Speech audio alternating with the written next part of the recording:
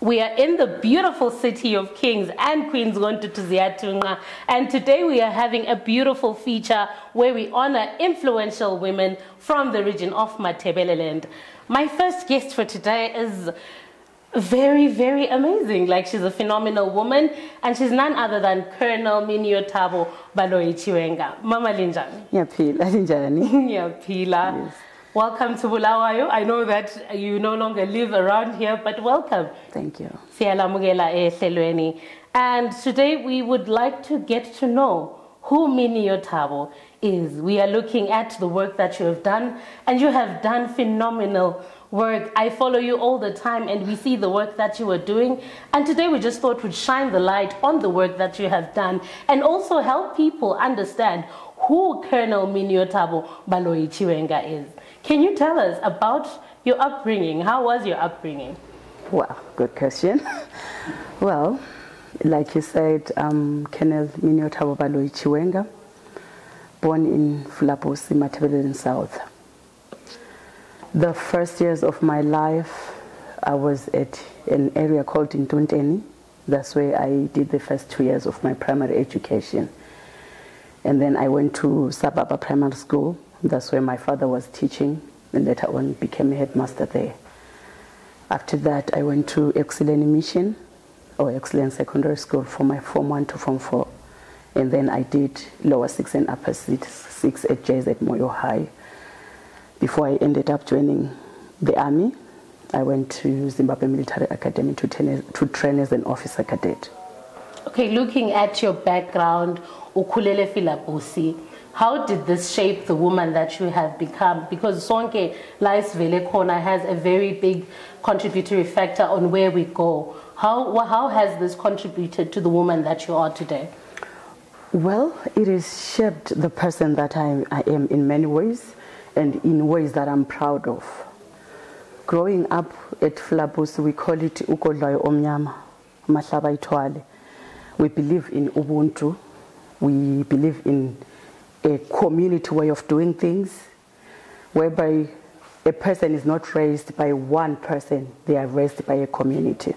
So it was sharing food, sharing ideas, sharing values, and it's not about you alone. So it shaped me to be a person who believes in a community, a person who believes in an extended family, a person who believes that a visitor will never finish your food, if I could put it in simple ways. Because my grandmother, Veni Mangena, she would like take care of the whole community. I remember when I used to go to the village when I started working, I would bring her maybe a grocery with 4 loaves of bread, and she would take that bread and literally gives the community. No. And she would remain with nothing, and it would like pain me, like I want my grandmother to eat. So I ended up knowing that if you're going there, you bring a minimum, what we called a dozen, so a box of bread, so that if she gives the community, and then she will remain with something for herself. So that has shaped me a lot. So I believe in taking care of the people around me, the extended family that I have. So that's the person that I am. But also it taught me to be a street person. I'm very I'm not perfect, but I'm principled in a certain way, because I believe like you are what you present to people, and respect is earned. So that upbringing means everything to me. I wouldn't trade it for anything else. You mentioned that a person is raised by a village. Going back to Filabusing, what would you say is the one lesson that you have taken through your life that you still hold on to from the upbringing, from the difference that was there when you were raised and the society that we now have now? Yeah, a lot of things have changed. Then there wasn't much exposure to the outside world. And as a woman, you were like expected to just grow up, not to go to school much, and get married and there. But there are also a lot of beautiful things that we can take from that upbringing. It comes with a lot of challenges, but a lot of beautiful things also. So one thing that I describe, what I get, I will say it again and again, is Ubuntu. That's what I got from a community, and I'm so proud of that. Thank you so much. So looking at the career path that you chose to take, what inspired that journey and that decision for you after completing your A-level to say, I'm going to join the military? What inspired that decision? I always joke with people and say I become a soldier by accident. Okay. Yeah, it's not like I wouldn't come here and stand in front of you and say I planned it and, no, it didn't. So I remember I had just finished my A-level and I was waiting for my results. Then when we're in that wait period, I had a friend of mine, her name was Notani Maposa, may her soul rest in peace. So we just picked these newspapers. Like, I used picked because we were not people that would read newspapers. We could not afford to buy newspapers. One. So we're just going through the newspapers to just see some pictures and while up time. And then we see this advert which says the military will be taking female cadets for the first time. And upon completion, they are going to be second lieutenants. So we took that. I went to my dad and said, Dad, what is a second lieutenant? And then I said to him, second lieutenant, so I was like, okay, I want to be a big boss, so I'm going there. So when I went there, I thought like they would just come and give me an office and say, you are now a big boss and whatever. Something else happened. I don't want to talk about it in this platform, but whatever happened, that accident, it was a good accident if there's anything like that, because I ended up like starting to realize what the military entails and how strong you're expected to be. You're not expected to cry in front of people. You have to control your emotions and so on and so forth. I can go on, but that's how I ended up in the military by accident. So would you say that this accident was something that was a defining moment for the journey that your life has taken up to where we are today? It was a defining moment because when I got there and I did the training, like I said, we're the first female officer cadets to train there. There was this urge in me to say, I don't have to let down the woman next door. I have to prove to the world that women can go and do the military training and make it and be strong and become like commanders. So that's what pushed me. I said, whatever happens, I'm not going to fail. I'm not going to break down. I'll be a strong woman. So that accident shaped me in that way because I had to promise me and to do it for everyone else. Because if we had failed as a group, everybody was going to say, you see, women can't do this. This is what we've been saying. Yeah, this is what we've been saying. Women can't do this. So I had to be strong for that purpose. So after embarking on this journey, like you were saying, it was into the unknown, what were the challenges that you faced? Because this was you embarking on a journey that you had never thought of, that happened by accident. Yes. What were some of the actual challenges that you faced? In the midst of all the challenges, I will pick gender stereotyping. As I alluded to earlier on, the military was not for women. It was male-dominated, and it's because of the things that are expected to be done there. And it's a worldwide phenomenon. Like, you have to be strong to be in the military. It's not a kid's game. But there we were saying, okay, we are coming to join you guys and we can offer things that you can do. Of course, we can never be the same. We have our own differences and weaknesses, but there are some things that you can also perform as a woman. So I think that gender stereotyping, like where men would think like, okay, we've been doing this. And then you girls are coming to try to say to us, you can be commanders, command men, faced with an enemy and the death is at the doorstep. How can you do that? So obviously they had to protect the brand, if I use that, the brand that was there when it comes to military. And you know the Zimbabwe military is well known for their standard, which is not compromised. So in the process of doing that, as a woman, sometimes you feel like, you know what, people are doubting what they are capable of doing. Sometimes you get frustrated to feel like, you know, for me to prove I can do it, I have to do similar things, like maybe twice than a man can do, because I really have to prove that I can do this. So that was the major challenge that I faced. I always give an example. When I finished my training and I went to where I was supposed to work, on the first day when I was introduced, so we're standing, you know, the soldiers would just stand, we call it a parade. Mm-hmm. So my commander came and said, okay, I have a platoon commander. So I was posted as a platoon commander. I have your new platoon commander, and she's Second Lieutenant Baloyi. You know, those guys were on parade. On parade, you're not supposed to laugh. They just like broke down and laughed like they were going to fall. Oh my God. So there I was, I didn't even know how to react to that. So I said in my mind, you know, these guys are saying like, you guys, what you are doing is a joke. So how do I survive? How do I prove to them that I'm not a joke? I'm really here to do it. So we have what we call a pre-lunch run. I said, okay, I'm a woman, but I really have to prove to them that I was trained like you guys and I can do some things. So I just said to my second in command, from today onwards for 1 month before we go for lunch, we have to run for, I think we used to do like 5 kilometers like in the afternoon on resort. So I made sure that when we are running, I'll be in front of them. I won't remain, I'm just there, I'm there. So from that, they started to respect me. They said, okay. So maybe she didn't just get given the rank, she really earned it. So I believe that whatever challenge you face, if you work hard, people may have whatever thoughts they have, but if you prove yourself that you are worth it, they'll start respecting you. Because the truth is something that you can't hide. This is a challenge that a lot of women face in the world of business. Career-wise, everywhere, people do have these perceptions that are there in regards to gender, in regards to women not being able to do things. What would you say to the young woman who's listening to us in regards to the stereotypes, in regards to the people who will actually laugh in your face? How did you get over that? I'm trying to imagine a scenario where you are arriving to be in command and people actually laugh in your face. How did you handle that going forward? I think to the girls out there, I would say to them, you know, in life, nothing happens by accident. You have to plan. You have to make a decision what you want to become. And once you make a decision of what you want to become, you have to work towards earning it. I see a lot of girls like who want to get things easier. If you want to get things easier, nobody will respect you. But if you are consistent, you are persistent, you manage your time and you work towards what you want to achieve, I think eventually it works and everything falls in place. That's what I would say. There's nothing that can substitute hard work.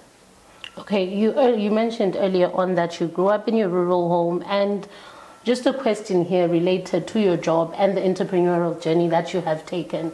Did this pose any challenges or any disadvantages? I know a lot of people who look and say, no, I'm from Kai, I'm from Kezi, I myself am from Plumtree, I'm the girl from Plumtree. How can I manage against people who grow up in town, people who grow up in Ngapi? What would you say to those girls? You know, that question makes me really sad. Why? Because in our community, we always think that growing up in villages or in rural areas is a disadvantage or something that people have to look down upon. So we approach the world very apologetic, saying like, you know, I grew up in Flabosi, so mina nginje. But with me, initially I was affected by that because psychologically it really works on you. People look at you like you are a lesser person, like you can't do some things. But one thing for sure, intelligence or good character is not determined by whether you grew up in town or in villages. It's about the community and the family that you grew up in.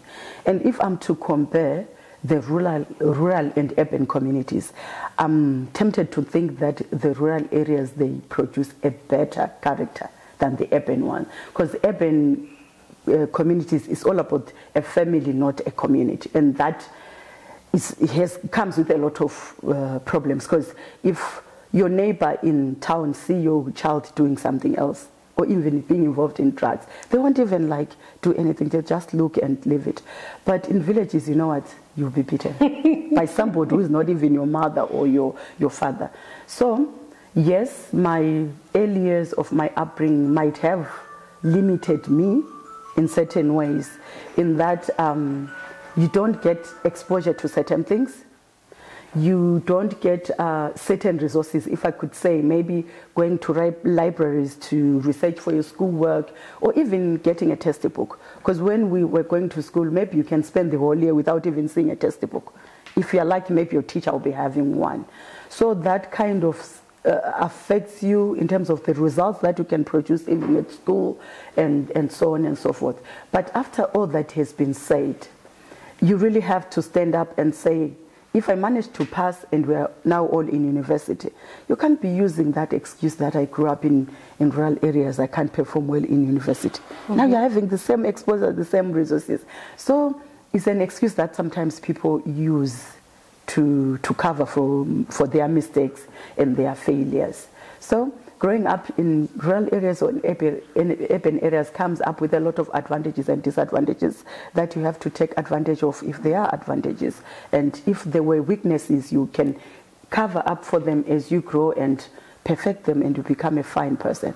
So when you're an adult, that doesn't count where you grew up. Doesn't count at all. A question that I always like to ask people is, what drives you? You are a successful businesswoman and you have embarked on an amazing entrepreneurial journey. What has driven you to delve into those waters?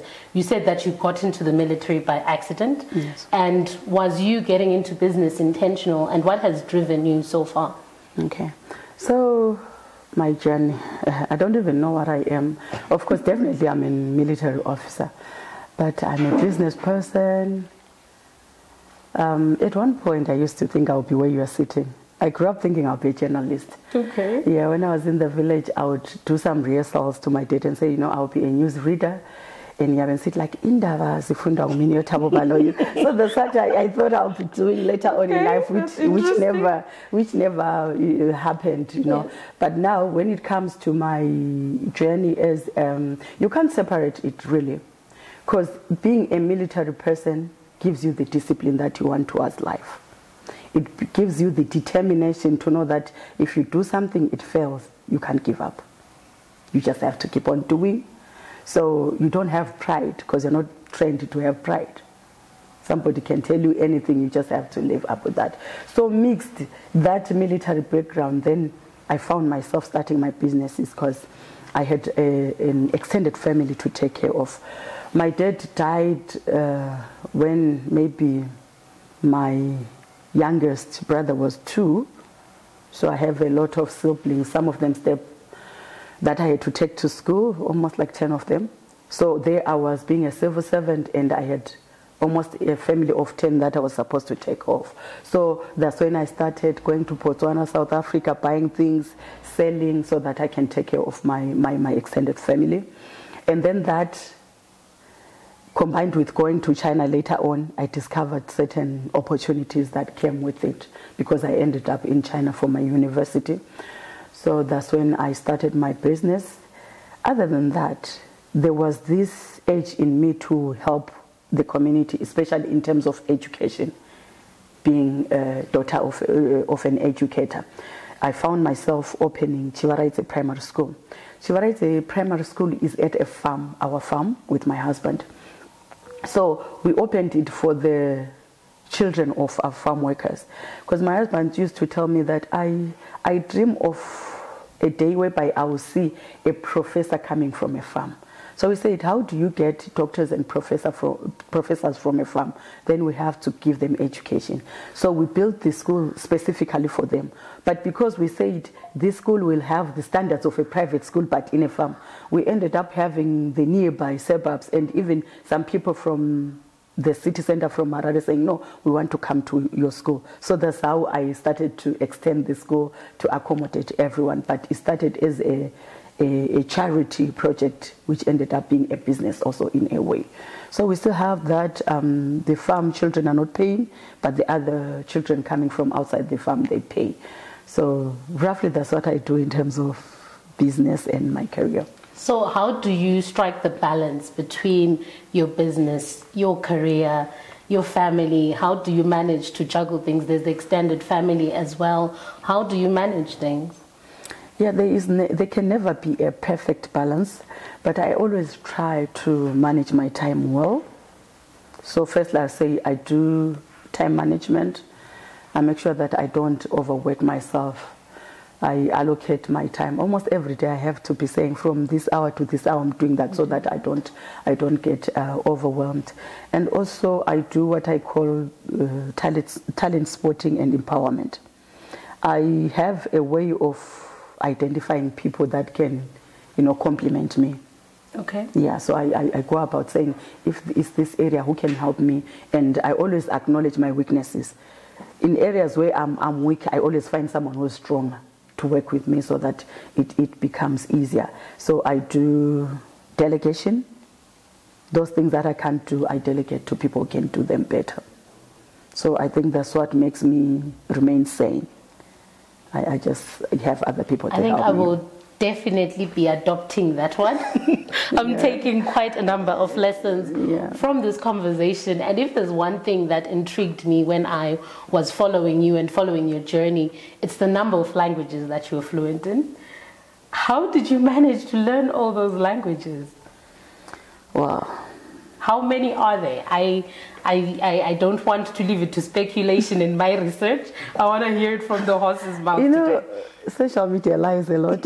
Some they say I speak 9 languages. Some they say I speak 15. I'm like, where did I even speak those 15 languages? I think I can say around 5, 6. I'm saying 5, 6 because in Ndebele and Zulu they are almost the same thing. Yeah. All right. So 5, 6-ish. Those are the languages that I speak. Some of them because of where I grew up. You obviously speak those languages. When I went to work, you get to speak Shona because I went to work in Mashonaland. And then English, obviously, is the official language for Zimbabwe. French, the military was deployed in Congo, so I got an interest there. I started learning it. Chinese, I got a scholarship, so it wasn't planned. I got a scholarship because of the Look East policy. So I was the first person who qualified in the military to go there and learn Chinese. So that's when I ended up doing a degree in Chinese for 4 years. How did it feel being the only one being selected, the first, not the only, but the first to open that door, to open that channel, the girl from Filapusi, who some probably used to think, okay, how did that feel? It felt so good and scary. It's scary in the sense that everyone thinks Chinese is very difficult. So I was like, what if I fail? Mm-hmm. But only to discover that Chinese is very easy. It's just scary in terms of the writing, but it's easy. So I enjoyed the experience. And I'm very happy to say I opened the doors for all the other people that followed after. Because when I went, they had said we're just going to do some certificate or basic Chinese. So when we finished that first year, one of the professors says to me, you have a very good command of languages. Why can't you just write to your country and ask them to allow you to go for 4 years? We can offer you that vacancy. So that's when they offered a vacancy to Zimbabwe, sponsored by the Chinese government. So when they started that, then they opened the doors for all the students to come after me. So I'm so grateful that I managed to open that corridor for them. Looking at life, as we navigate life, one of the biggest fears that we have is what you just said. What if I fail? How do you constantly bring yourself from that place where you are faced with so many fears? Because I know that even probably from the audience, there's someone right now who is afraid to say, what if I try that and I fail? Yeah, that's our biggest weakness, and my biggest weakness also. In a sense that I'm always tempted to try to be a perfectionist. And it really works on you when you are trying to be perfect and it doesn't end up working that way.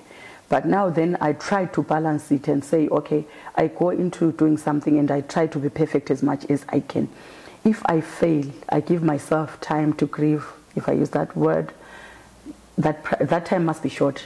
So you go back to yourself and look at where did I go wrong, what did I do wrong, and then you try to correct the things that you did wrong and wake up and move again. You can't say because I failed in doing something, then I can't do it anymore. Then you have stopped living. You're going to fail. We are not in heaven, we're in earth. So failure will come. Will come, but what makes you a better person is how do you deal with that failure. So that's what I said. Allow yourself to be sad. Allow yourself, even if those that want to cry, allow yourself to cry. But after you've done that, just wake up and raise yourself and start doing it again. But make sure you learn from that mistake. You can't keep on doing this mistake. The world can't forgive you for that. Okay, so looking at being married to the vice president, how has that impacted your life? Wow, another accident. Okay. No, growing up, I never thought I could be married to a vice president, but things happen. So when that happens, me being somebody who grew up in Flabusi and being someone from very humble beginning, I don't know, maybe I'll leave other people to judge me, but I'm not someone who is very flashy or who is very loud in your face like that. So I don't think I'm a celebrity kind of person. I'm just a bit on the toned down side. So getting married to him, the first disadvantage, I'll start with disadvantage, that it gave me is I had too much attention that I didn't ask for. So everybody's trying to say, who is this? Who is she? And nobody knew me. They were like, who is she? And they started trying to know me. Some have the wrong things about me and whatever. So I would say it gave me too much spotlight that I was a bit uncomfortable with. But with that spotlight comes advantages also. Because now we're saying if we are people, we have things that we feel strongly about. And being the wife of a vice president, if you walk to an organization or a company and tell them of a cause that you want to fight for, they are likely going to support you. That comes natural. So I'm forever thankful for that, because now I can voice and say certain things and people can listen and try to assist the underprivileged as much as I can. So that's how I see myself using that position for the betterment of the next person out there in the world, because at least I have that influence to some extent for people to listen to me. So that's what I think is the advantage that came with that spotlight. I like that you highlighted the issue of causes. If you were to be given the power to just fund one cause, what would it be and why? It's difficult for me to choose one cause. Oh. Right, let's narrow it down to three. Okay, let's say three, right. The first cause will be for something to help people with drug and substance abuse issues, because I see that is destroying our families, our communities a lot. It's something that I'm very passionate about, and I can assure you that in the next few months I'll be working seriously on those issues and trying to help. And then the second issue, it will be to do with the education of the less privileged, because I see a lot of children with the brains, but they don't have the chances. And then the last one will be to do with the green energy and water provision for rural areas. If I can be able to do those three, at least I'll be able to smile. Okay. Yeah. And what advice would you give to young women aspiring to be entrepreneurs, aspiring to take different journeys? Every journey is different. There's one series that I go by that says that the journey of 1,000 miles begins with a single step. And we need to embrace our journeys, understanding that each and every journey is different. What would you say to that young woman who's just beginning her journey, who's starting out in life and trying to find her feet? I would say they have to be disciplined. I always talk about discipline, personal discipline, because if you want people to take you serious, you have to have that standing that people will take you seriously. And then I always speak passionately about financial discipline, because if you're not disciplined, even if you get the money, you're going to spend it in a second.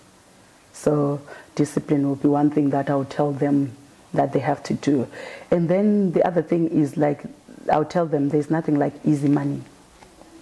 If you find yourself just in 1 second being able to make $1 million, maybe you are lucky. But I don't know if it's a sustainable business. Having a business is a process. So they have to trust the process. You have to start small, you grow until you get to where you want to go. Because if you go through all the stages, even if you fall, it's unlikely that you fall from up to down. Maybe you fall to the next stage. So at least it's better. And like just waking up, you are somewhere there, you don't even understand how did you get there and how to deal with being there. So I would say to the girl there, work hard. If I've said it many times. Work hard, be disciplined, have the correct character. Because if you are the CEO or whatever with a questionable character, it always works against your decision and the kind of networks that you are going to attract. And be kind to people that you meet. because you don't know what that person will say in your absence. You know, you can see someone, you say, this one is just a useless person. But those people will be able to speak for you when you're not there. So I always say, be kind to the environment, to the people that you are with, and try to do your best in a way you can to help other people. They will help you one way or the other. So I think that's what I can say to them. If there's one take home that I always get from all the conversations that I have with people, is that there are points in life where situations come and happen that totally take you off the route that you thought you were going on. Have there been moments where you have experienced situations that you felt you could never come back from? And how did you manage to get yourself back on track after the occurrences? I've been very lucky in my life. I think I have had a very happy upbringing. You know, we didn't have much, but at least I had so much love around me. Even when I was staying with my stepmom, my father used to make sure that he really protects me. So I don't really have specific ugly moments that I can say this really was the lowest of my life. But one moment that I can remember is in 2012 when I had an accident.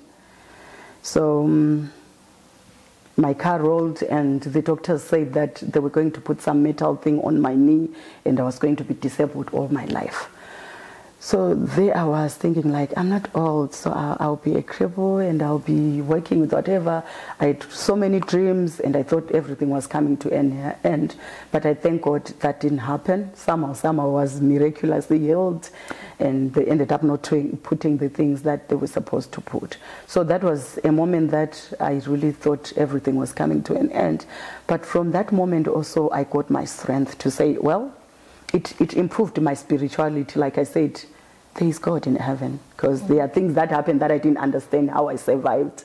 So that helped me to look at my spiritual life and say, you can have all you want, but sometimes you really have to go back to God and thank them and be grateful of the things that they have done for you. So that moment affected me, but also made me a stronger person. So I think that's the major one that I can mention. Allow me to continue to take you back to your past. Growing up, what is the fondest memory that you have of your childhood? What's the one thing that you think of and you know that this was the moment when I was happiest? Well, when I was staying with my granny, you know, I was so happy. I was like someone, you know, being a kid full of energy, would go to primary school, we start doing these traditional dance, we would do these dramas, and so I always look at those experiences and smile about them. We'll go to church, you start singing, and so on and so forth. So I think my rural life really is something that I can look at and smile about it. We all have those people that we think of and say, all right, if I could have dinner with so and so, right now, if you could tell me maybe 4 people, alive or dead, that you could have dinner with or that you could interact with, who would you choose and why those particular people? Okay, so I will choose people that are dead because I believe that people that are alive, I will always have dinner with them. I'm that person who has that confidence. If that person is alive, I'll be able to have dinner. So it's not something that I'm worried about. But those that are dead, because I feel like I can't have that chance. So I really think if only. The first person, like I said, from my conversation, you should have told that I'm very close to my grandmother. If I had my way, I would have dinner with my grandmother, Minnie Mangena. Just spoil her because she did a lot for me. And unfortunately, she died when I was not having any resources to spoil her. I wish she was here. My father, Baloyi, he is one person who taught me the value of education. So my father was a teacher, but he made sure that I go to a boarding school, my fees are paid, and he really preached to me about the importance of education. So he shaped the kind of person that I become, because I said, even if you're a girl, you have to go to school. And that way, the community will respect you. So he supported me in that. I wish he was there so that I can take him for dinner. And then there's my best friend, Notani Maposa. The reason why I wish she was here is because when my father was taking me to school, he only afforded school fees. He would not buy me grocery. He would not buy me anything. He would just pay my school fees and say, go to school. So Notani will always bring groceries for me. to make sure she brings shoe polish, soap, everything for me. Whatever she ate, she will share with me. So I feel like if she was here, I was going to pay her back, but she's not there. So this is definitely getting emotional. And then the last person is because of the work that she did. I think I would like to meet Mother Teresa and see how she managed to impact the world by doing good deeds. So I wish I had met her, but she survived in a different environment and time frame from her. But what I can do is just to read about the things that she did and try to learn as much as I can from that. Yeah, that's very, it's getting emotional. I can feel myself tear up now at the thought, because we've all had those people that has impacted us so much that we wish they could be there. But right now, as we come to the end of the session, if you could write a letter to Miniyothabo Baloyi, Esakula, what would the letter say? Dear Miniyothabo, what would the letter say in a nutshell, probably in a sentence or two? What would you say to Miniyothabo? Dear Miniyothabo Baloyi, please believe in yourself. That's it. And there we have it. It's been amazing, as we have been joined by Colonel Miniyothabo Baloyi Chiwenga, as we are celebrating women from within the region of Matabeleland who have done the best. I'm sure you have heard it for yourself. We will be continuing with the feature, but this is the first feature for the session, and look forward to many more. Thank you. Thank you so much. Thanks for having me.